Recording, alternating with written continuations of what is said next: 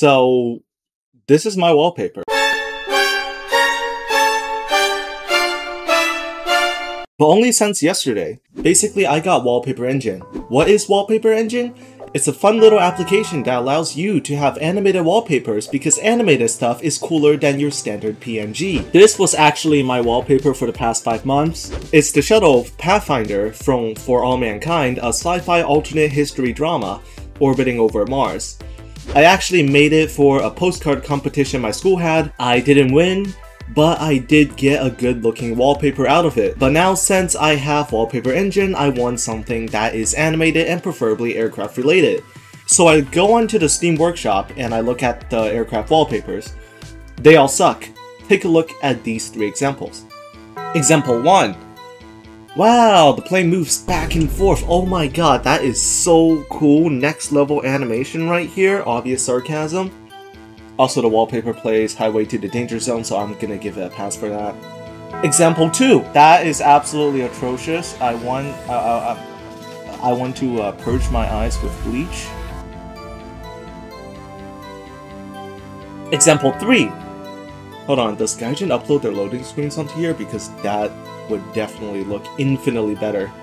I fell into despair. Like, what do you mean there are no good aviation-related wallpapers on Wallpaper Engine? But then I remembered, I make Aeronautica content. What if I made a good aviation-related wallpaper for Wallpaper Engine and documented its creation process to upload onto my YouTube channel? So I wrote down a list of requirements, threw on a good-looking wallpaper from a very good anime as a placeholder, and started working.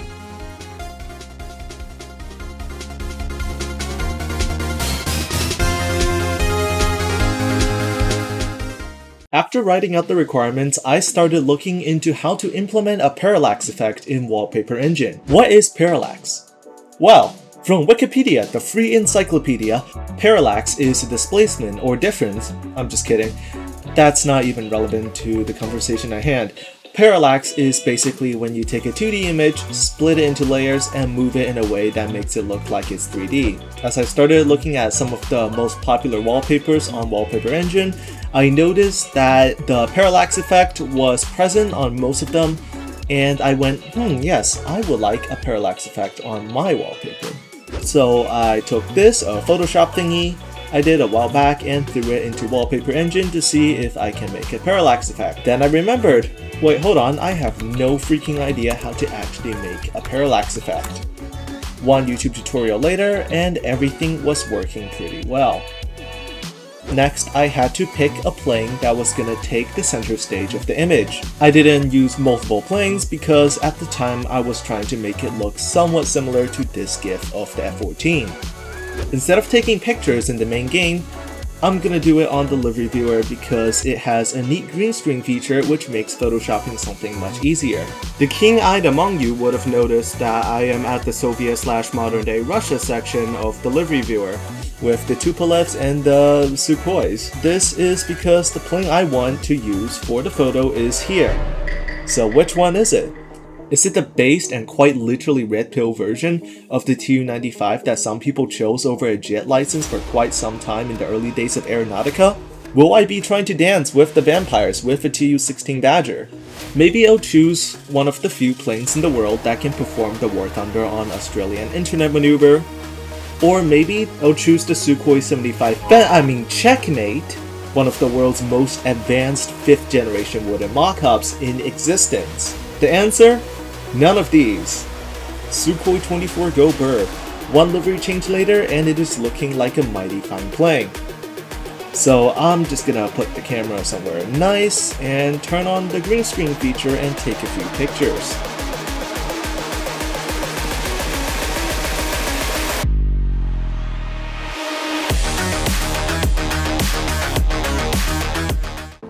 To make the wallpaper work, I needed a few things.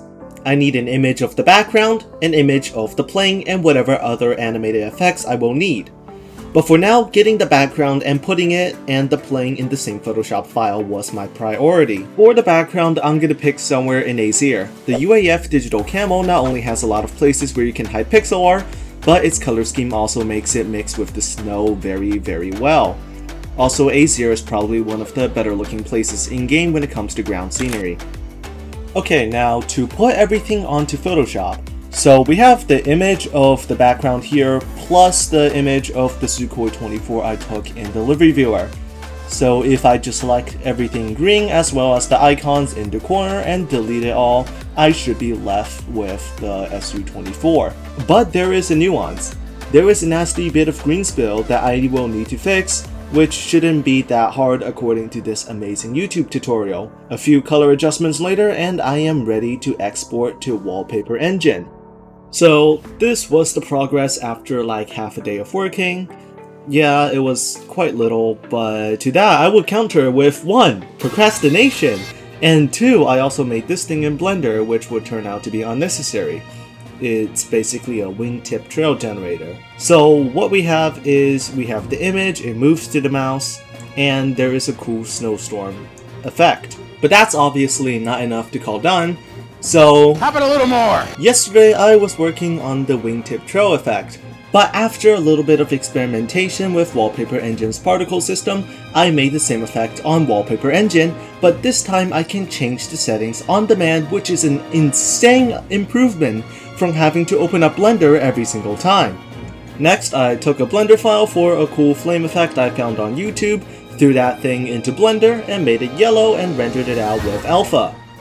It didn't work. For some reason, the effect just does not work with transparency, so I rendered it out normally, converted it into a GIF, and set its blend mode to screen, which is another way of making it work, and if I just did that in the first place, it would have been much easier. Then I added some depth parallax effect, some clouds, and some jet engine sounds, and at that point it was almost ready. All that's needed are a few touches and some bloom, and the whole thing would be ready to go.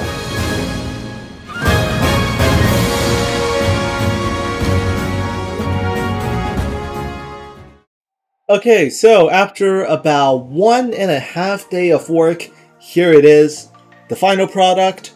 We have animated wingtip trails, animated afterburners, the whole image moves in relation to the mouse, and there is some jet engine ASMR if you need that.